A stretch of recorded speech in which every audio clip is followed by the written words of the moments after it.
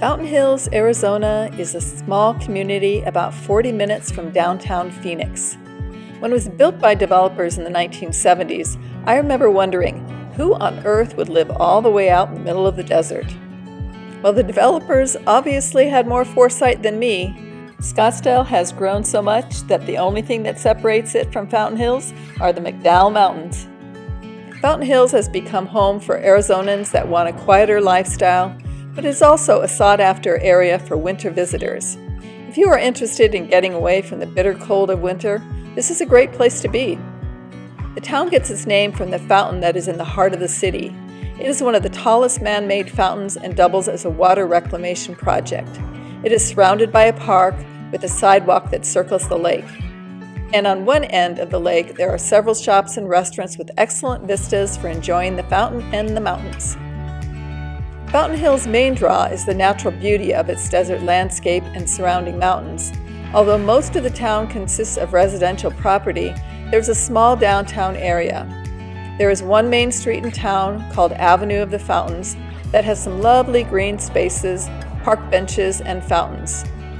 There are over 150 sculptures throughout the city, so the public spaces are quite beautiful.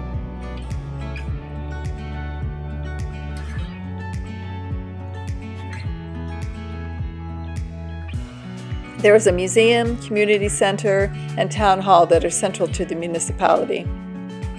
There are numerous hiking trails nearby that take advantage of the views. Here's my daughter and me enjoying the trails one day.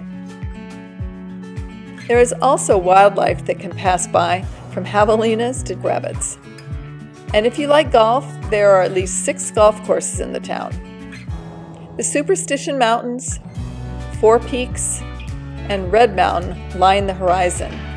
In the evening, when the sun is setting, the mountains light up and change color. Fountain Hills sunsets, framed by the mountains, are quite glorious. Every night there is a new stunner. If you are considering a winter trip to Arizona, this is a beautiful place to land, but you need to know that it's a 20 to 30-minute drive to Scottsdale if you are interested in movies or more active nightlife. This town is very quiet in the evenings, although they do have periodic events. As a senior, I have come to appreciate the quiet beauty of this town. If you'd like to follow more of my senior and solo travel journeys, please subscribe. Cheers!